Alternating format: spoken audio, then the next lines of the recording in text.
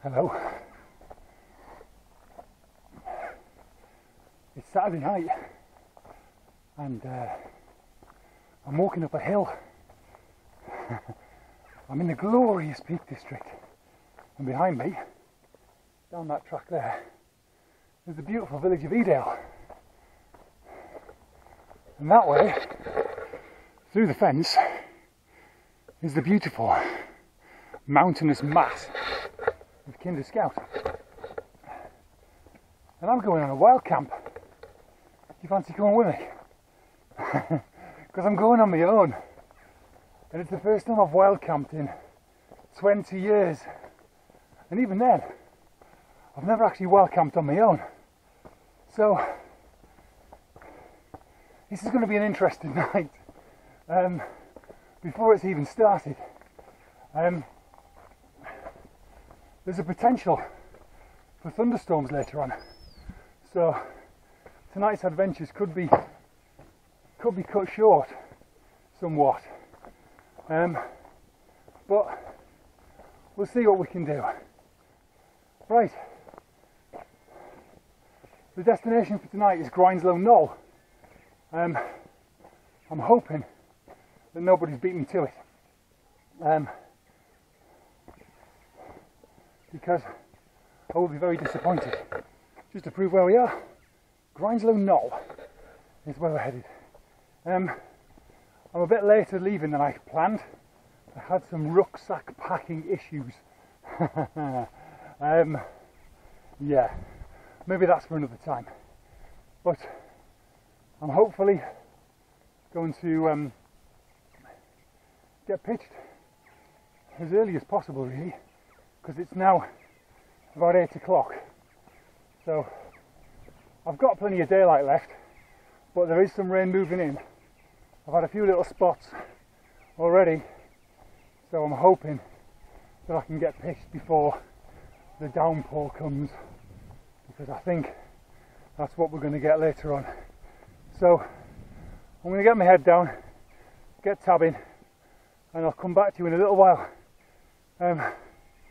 Once I'm up the top. Goodness me, I'm out of breath already. Right, let's have a little bit of a look around, shall we? So that's where we're going. Somewhere up there. Over there somewhere, I think. And then we've got the wonderful Great Ridge behind us. Lewes Hill standing proud. And Mam Tor at this end. You can just make out I can just make out the trig point on the top. It's a very, very overcast evening. It's very stormy. Like I said, there has been some hint with the weather forecast that there could be thunderstorms later on, in which case I may have to GTFO. But anyway, let's crack on. I'll come back to you in a little while. That's if you fancy sticking with me. And I hope you will, because it could be funny. I'll speak to you all in a bit. Hello, we're here. That wind sounds quite bad. Here we are, Grindslow Knoll. I do apologise if the wind is bad, but that's my view for the night. Try and shield that from the wind a little bit. So, looking along, God, that wind's bad. Looking along the Great Ridge there, from starting to see on this teeny screen, and the wind is horrific. Right, so we've got Mam Tor straight in front of you, and then along the Great Ridge, Lewes Hill standing proud, and Win Hill just made out in the distance there. The camera that I'm using, it's not a GoPro, it's a sort of GoPro copy thing. I'll explain more about it another time. It's fixed, it's sort of super wide view, so it's kind of weird looking through the screen. And there's my tent. That's the Lux Outdoor Mini Peak 2, bought from Backpacking Light. I was going to do a pitching video, but to be quite honest, when you see what's coming in behind me, I just wanted to get it up because it looks like it could turn gnarly very quickly. a cracking little shelter. It's the first time I put it up in anger. It's not going as smoothly as I would have hoped. I've had a bit of trouble getting obviously I've got arse into the wind, and I've had a bit of trouble getting that taut at the back. It's still got a good bow in it where the wind's sort of pummeling it. I've managed to kind of fiddle it, pulling it a bit tighter, but when I pulled it tighter, it's putting a lot of stress on the zip at the bottom of the back door there. I did think about running a couple of extra guys from here. I've got some spare Dyneema, but they're not built for guy lines. As soon as I put any tension on, I could see there was a bit too much strain going on the stitching, and I could see that ripping in the night or earlier. So I've sorted it, I pulled it tighter, but I'm just concerned about the amount of stress that's on that zip at the bottom. I think if the wind gets up, it could be popping that zip open. It might be down to me. I'm a site camper really, and the tent that I use sort of pitches itself really. I don't have to stress too much about it, and I've had to modify. This is this sort of inner nest, which I'll show you very briefly. Like I say, I'll do a full review on this at another time, but with a mosquito net hanging off there, and you can see there that's sagging in really badly. I need to kind of play around with it a bit, but I've had to pull it away. It kind of fixes it little bungee points all around here. These things here clip onto the corners on these is it mitten clips, but if I fix it into that corner over there, into the corners at the back, the flies coming in and actually touching the mesh. So I've just moved it over and used some spare pegs to kind of shift it more into the centre and away from the fly. But I think I need to tension the corners up a little bit to straighten that net out a little bit. I'm actually a little bit too big for the mozzie net, to be honest, but handily this end opens up, so I can leave that open, and I can still sort of have the benefits of a bathtub ground sheet, but without having mosquito net falling in my face. I guess probably my other alternative is to bin this as a well, not bin it, but not use the shelter, and just maintain that for when I'm out with my little boy. The idea is that he can sleep in the shelter, in the nest as they call it, and I can just chuck a bivvy on the floor in this extra space. But there's tons of room for a shelter that packs down the size of a sort of Zephyros 1 or thereabouts. There's tons of room inside. Obviously I've got that move forward. Normally when it's pitched properly, there's an extra sort of 6 or 8 inches here to use. And I'm waving this camera around an awful lot. I do apologise guys, it's the first time I've ever really attempted to make a video.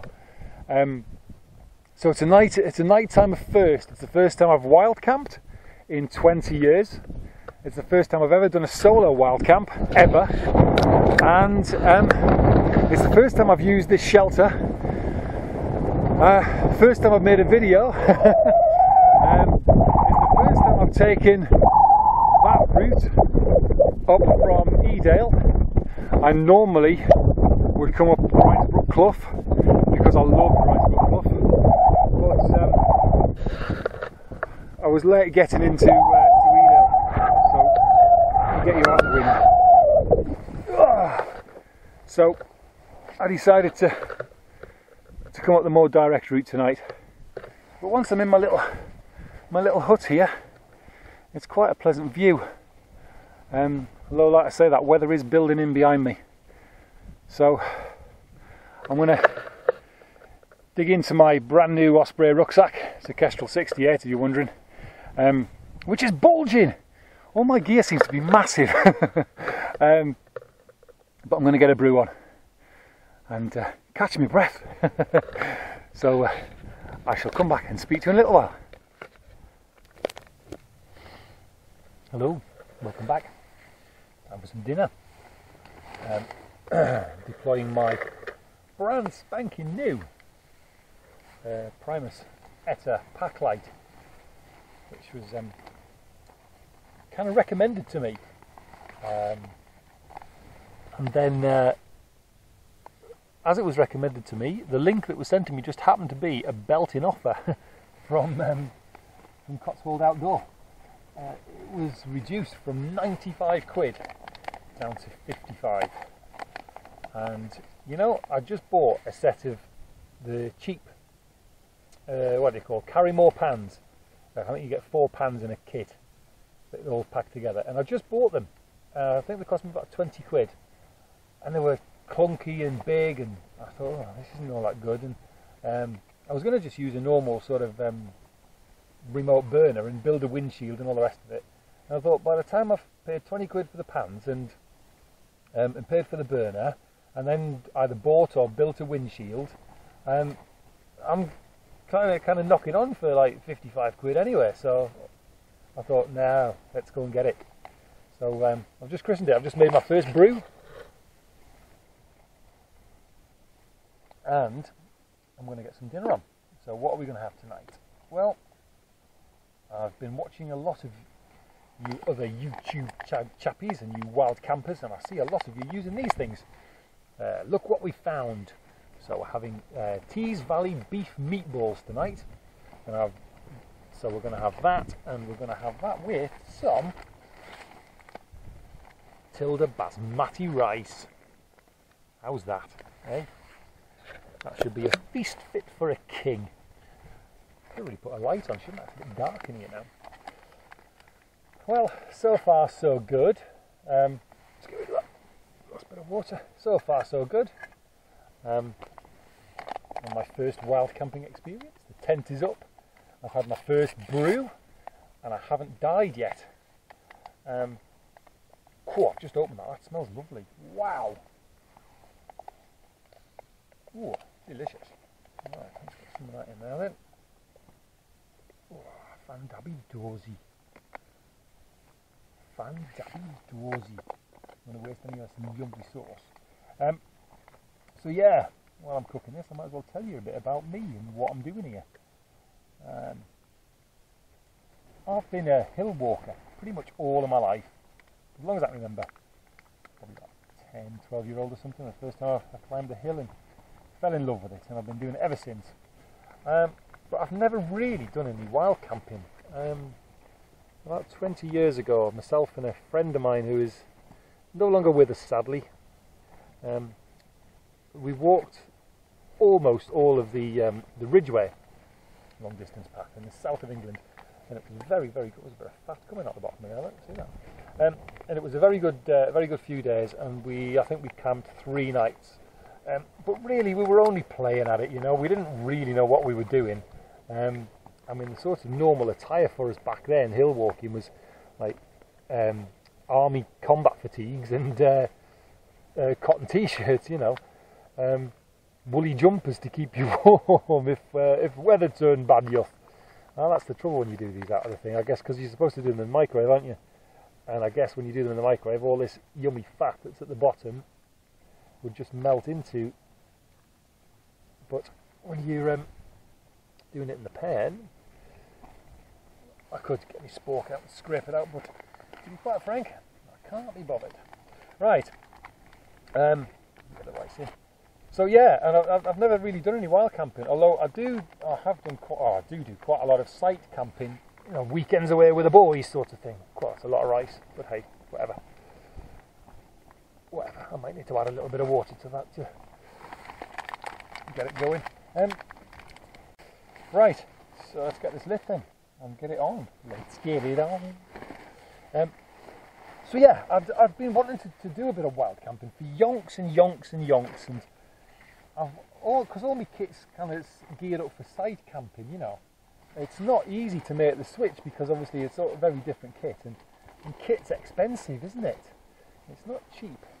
So when people have like asked me in the past if I wanted to kind of come away and do like a long distance path or do any wild camping with them or whatever, then I know this isn't switched on, by the way. I'm not going mental. I'm just giving it a bit of a stir up. It looks luscious, mate. I've kind of said, you know, I was like, oh, I can't. I've not got the kit, sort of thing, you know.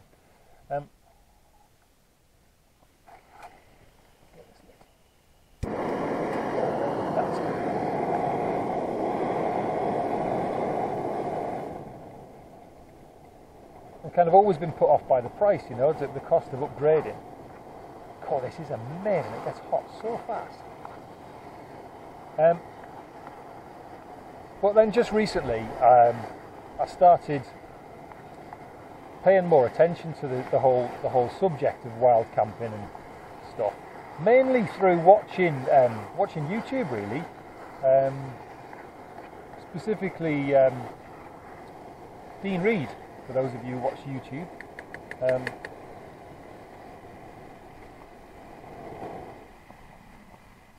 Oh, bugger's gone out. Try to turn it down to a simmer and put it out. Cool, blimey. Alright. And I just watched a few of Dean's videos and I thought, that looks amazing, you know. I really want to do that. And but then the sort of realisation came that, you know, I can't really. It's I just literally haven't got the money. And then I kind of thought a bit about it and decided that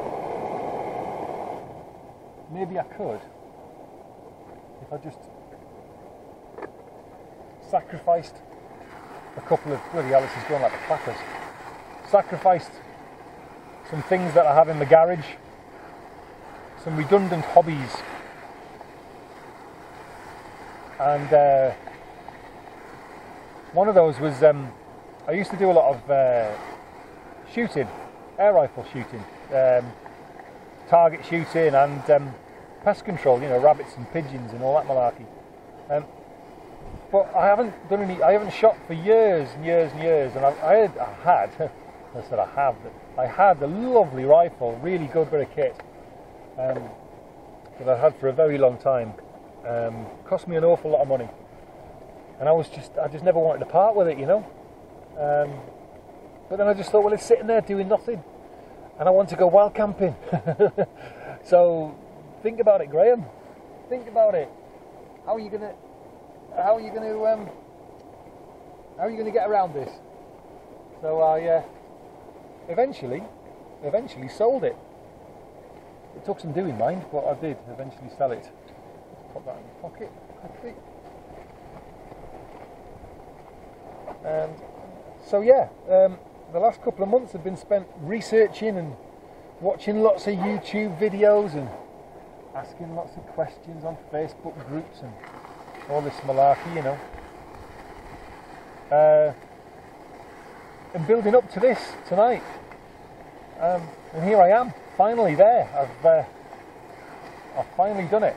And you know what, I feel really good. I was expecting to be a bit, not scared, but a bit nervous being on my own.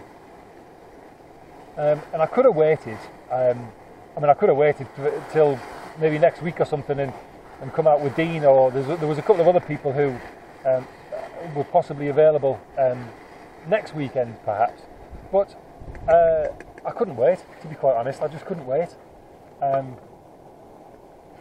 All this shiny new kit, and it just needed using, you know.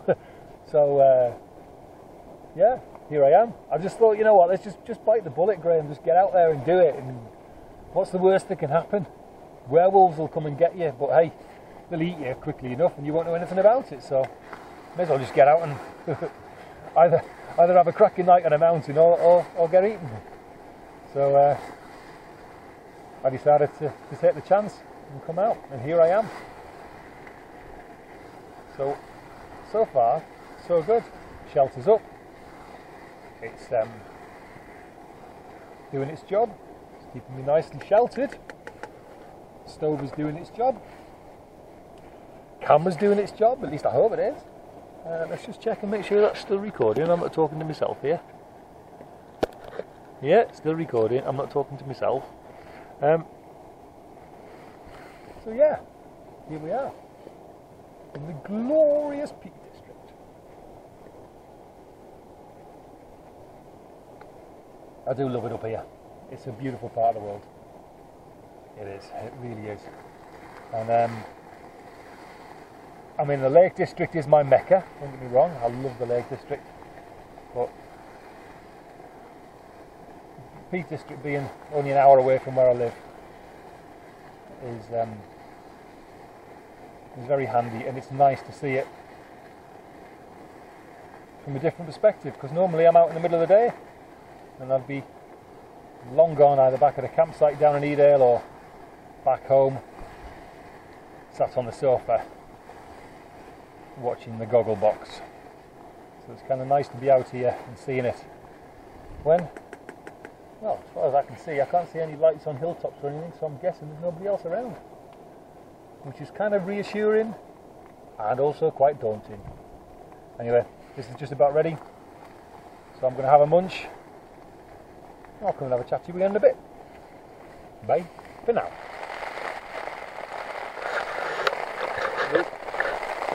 Hello. Stuff just got interesting.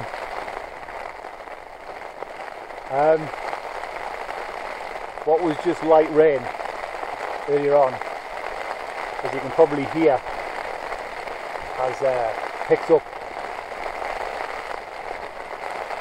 The wind isn't too bad. I'm not concerned about the wind yet. It's definitely building though.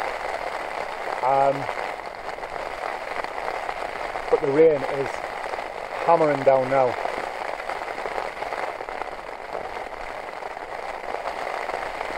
Well, I guess this is called jumping in at the deep end, isn't it?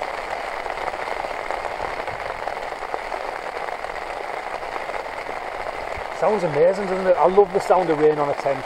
It's just one of the best noises in the world. I love it. It's deafening though. You're probably struggling to hear me on there.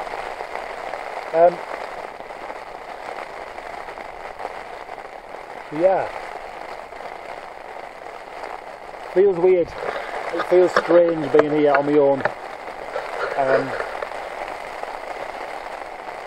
It really does. I'm not frightened. I'm not scared of anything really. But just obviously, and especially now as the weather's building, it's that kind of sudden realisation that right, I'm 600 metres up or whatever, and not six, right? Yeah, I probably am. Yeah, nearly. I'm nearly at the top of Kinder, 550 metres, something like that. And I'm on my Jack Jones. There's nobody around. And in a way, that's a good thing. It's a good feeling, because it is that thing of total self-reliance, which I've never. Well, I don't think you can ever experience it, can you? Unless you've done this, unless you've soloed, camped on top of a mountain, you've done.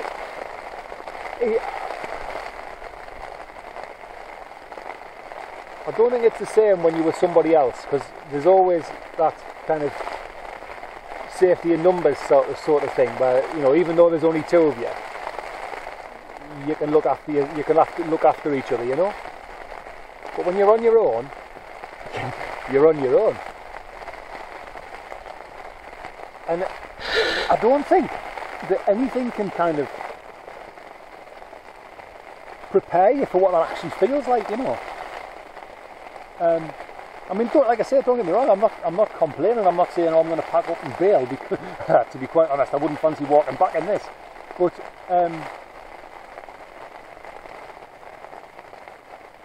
it's a very strange sensation, and I'm happy. I'm very happy. It's very exciting, and in some ways, it's kind of this thing like. I could have waited and I could have come out with somebody else, but I chose not to. I chose to just grasp the nettle and go for it, I could have checked the weather forecast. Well, in fact I did, and I knew it was going to be rain tonight. Didn't expect it to be this heavy, but it didn't bother me. It was I just kind of thought, just get out and do it, Graham. Just do it. Just get it done. And to be honest, the gnarlier it gets tonight, I think that's going to be a good thing. If I have a proper Brahma tonight, and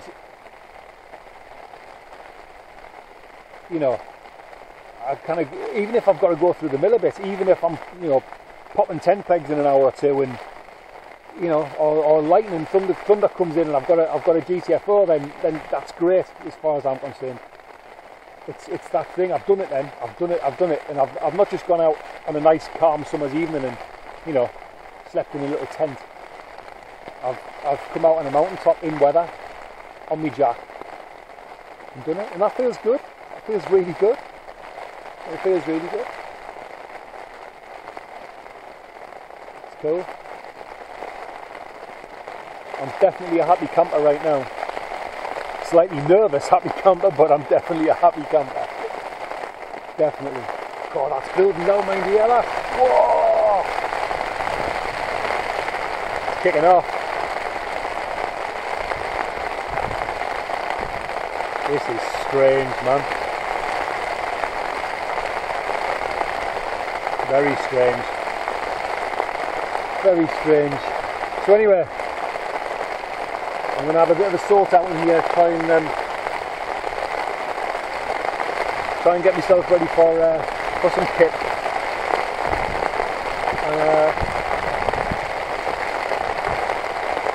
If I don't come back to you before, I'll speak to you all in the morning. Thanks for watching me so far on my big adventure.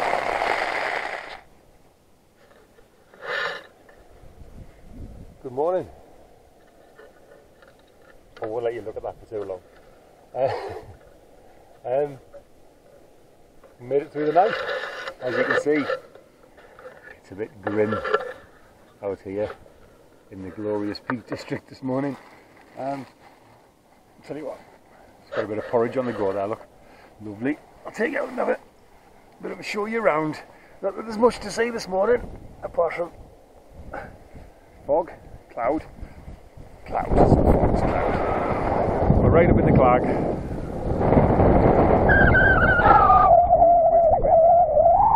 Over there somewhere is Grindslow Knoll. And down there somewhere is the Vale of Edale. Nothing to see here. Right, let's get back in the tent. Oh. So, coffee's bubbling over, look. If you can call it coffee, it's a poor excuse for coffee. Anyway, so yeah, a bit porridge on the go. Yeah, I'm sure you'd rather look at a pan than me. This bloody stove is excellent, man. I'm really impressed with it. So anyway, I think when I left you last, there was a bit of a brouhaha happening. There was a storm. I'm not sure if it was in full rage when I finished speaking to you, but it was certainly in full rage very soon after, and lasted for probably about an hour. Quite angry wind and driving rain, and eventually it died down, and slight bit of calm. I've got a bloody hell, it's burning on the bottom.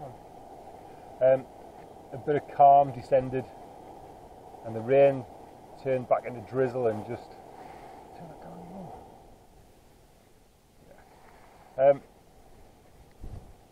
Yeah.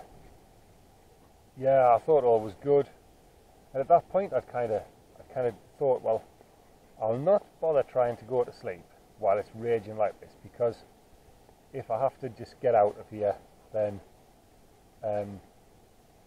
you know, if I'm still awake and still up and about and still dressed and I haven't got a sleeping bag to pack away, I can just, you know, I can get out quick. Just got the sleep, when it calmed down, just got the sleeping bag out, just got everything sorted, mattress blown up and everything else, and it came back again. It was absolutely raging for about another, only didn't last very long the second time, I was only about half an hour. But yeah, it was quite nasty at times. But good. I enjoyed it actually. It was quite exhilarating, to be truthful.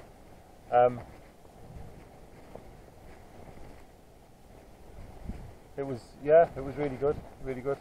I ended up having a reasonable amount of kip.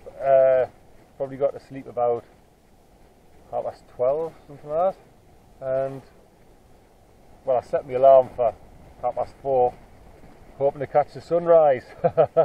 Some chance. Yeah, I've been awake since, well, I've been awake on and off through the night, but essentially I got up at 4:30. Did my housekeeping, got my sleeping bag and everything packed away. Scrub the gnashes, make myself feel somewhat human again. I've just made a cup of coffee, which I'm yet to drink because it's like hotter than the sun. And I'm having a bit of porridge. Let's thicken it up. So, the first wild camp almost completed, all bar the packing up and getting home, I guess. So it's been fun. I'm glad I've done it. Can't wait to do it again, to be honest. And you know, really, I can't get much worse weather than I've had last night. So I'm kind of ready for anything now, I suppose. So this is just about done. I'm going to munch on this and I'll get packed up. I might say a few words on the way back down to the car, but the way the weather's going, I think I'll probably just pack everything away, get my head down and just get back to the car and get home. So thanks very much for watching, if you have done. Like I say, it's my first video. I'm planning on making some more if this goes alright. I've never done any editing before, so goodness knows what this will turn out like in the end, but I hope it's watchable at very least, and hopefully my video making and wild camping skills will improve for future adventures. So I'll say bye for now, because I don't think I will be speaking to you again. Thanks for watching. Take care now. Bye bye.